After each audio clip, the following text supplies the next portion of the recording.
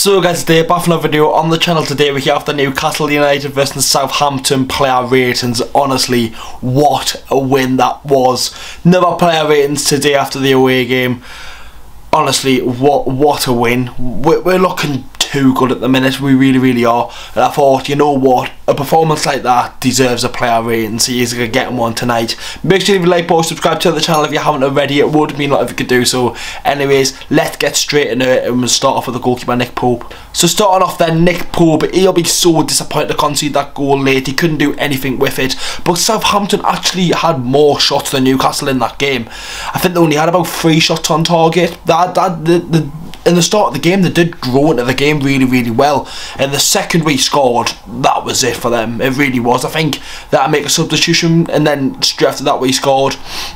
But they didn't really do much throughout the full game. Really, Southampton had a couple of good chances, but didn't really test Nick Pope, and the shots that he did save were all quite easy saves straight at him and easy to deal with. It'll be really disappointing to concede that goal, but I'm going to give Nick Pope a good 8 out of 10.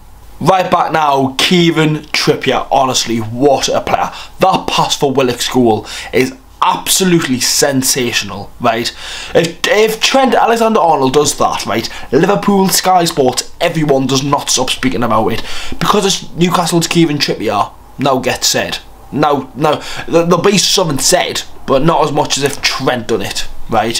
What a player, what a game. Hopefully he's okay, because just before half time he was holding his hamstring. Hopefully it's just a knock, and hopefully he's going to be fine for the World Cup and for the last 2 games for Newcastle. But overall, again, absolutely class. I'm going to give Kieran Trippier a really good 9 out of 10. Defence now, Fabian Schär. Really good performance yet again today. I thought he's a lot better than Botman, to be honest, but really good. Made a couple of really good blocks in the first half, and it was probably our best defender for the first 15-20 minutes of the game, where we literally couldn't get out of our own half, and that just really let the pressure build a lot. But done really well, Fabian Schär. Strong, big. All the defence will be disappointed to concede that goal. The whole club will be, because it's, imagine if Nick Pope got like the golden glove, and a goal like that is the reason why we don't get it. But really good yet again by Fabian Schär. He's going to get a 9 out of 10.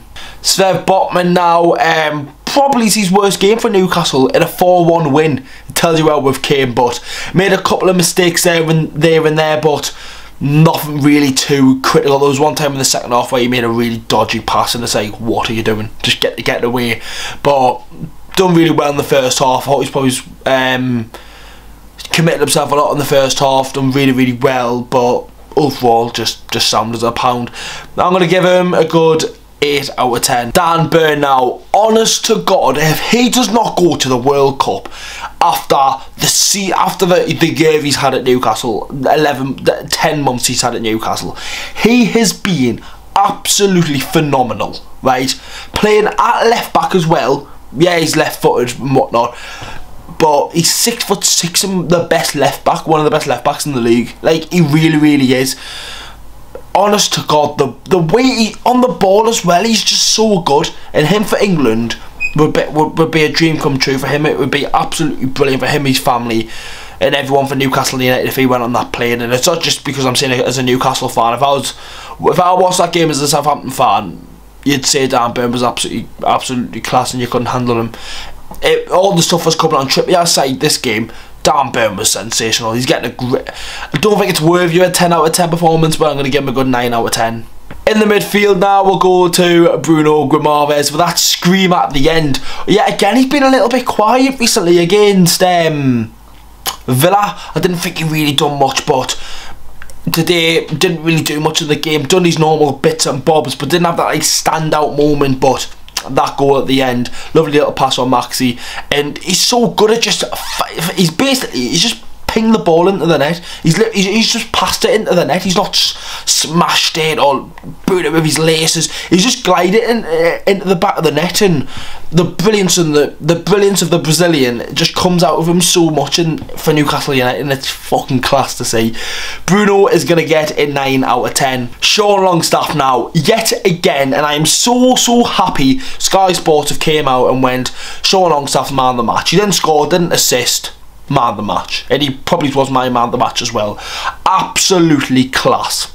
They couldn't handle him. They could not handle Sean Longstaff, right? And for the way that all the fans criticised him, right, just showed it wasn't Sean Longstaff, it was Steve Bruce, and it was. Under Rafa, brilliant. Under Bruce, absolutely woeful. Under Eddie Howe, pure class. It just shows when he's under a good coach and he can show his ability, he really can. Absolutely class, and I'm only going to give him 1 rating. He was absolutely brilliant today. It's a 10 out of 10. Joe Willock now, finally got a goal, first one since February. Really good yet again today. Just puffed and puffed. I thought in the first half, especially running down that left hand side when Murphy was coming inside a little bit, playing as like a second striker. He was working that line, and honest to God, that young lad had to get me. He came off injured because of how much Willock was doing him in.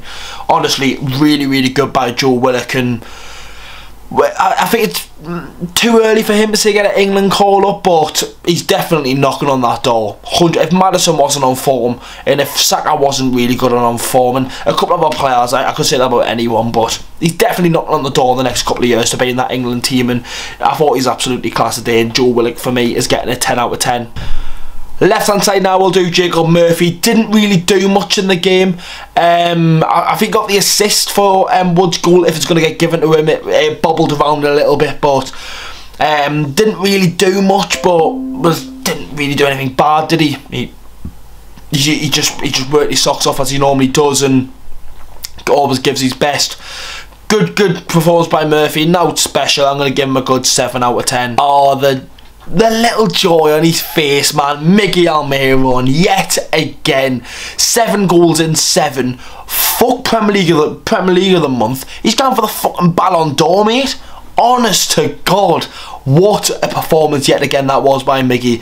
The goal, people are saying, did he mean that touch? And I think Jamie Redknapp went, yeah, like, I see it, Miggy meant that. He knows what he's doing, man. And it just shows yet again, I think under Rafa he was just unlucky not to score in that first game and just really couldn't score.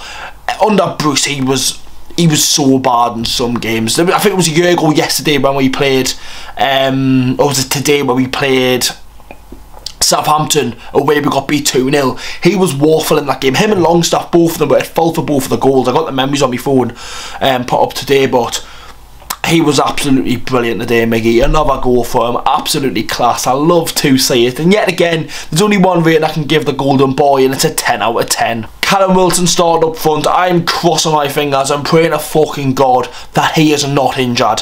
He deserves to be on that plane for England. It'll be such a shame because it'll be that prick Tony who gets called up. He's a brilliant player, but I just don't really like him, to be honest. It'll be so disappointing if he was injured, but hopefully it's just a little niggle. Not bad. Didn't want to risk him because he looked fine in the first half. Overall in the first half, he done really well. He had a couple of good chances, and was the Longstaff goal. He just ran offside, played it off the Longstaff, and the keeper made a good save, but it was offside anyways. I can't really give Wilton an absolutely outstanding rating. It was only 1 at half time. He's got to get a 6 out of 10. And then the only substitute I'm going to rate is Chris Wood because he played like the full second half, and I want to speak a little bit about him.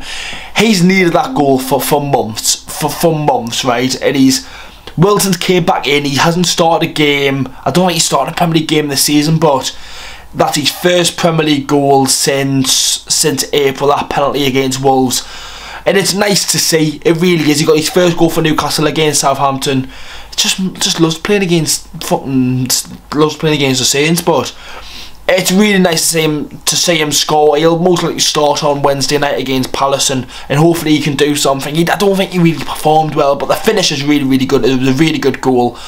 Didn't even take a touch. Knew where the bottom corner was, and Chris Wood is going to get a good 8 out of 10 for me. And there we go, boys. That is the end of the video. Make sure to leave a like, subscribe to the channel, blasting out all the videos. We've got the preview and predictor team going out this weekend, and obviously the game on Wednesday. Videos out every day this week, apart from probably, well, if I can get a player ratings out, I'll probably upload it on the Sunday for the Chelsea game. But we've got videos going out every single day until the Chelsea vlog. Monday, Tuesday, Wednesday, Thursday, Friday and Saturday. So make sure to turn that bell on and subscribe to the channel. Anyways, boys, see you in the next one. Have a good one, and up the fucking mags.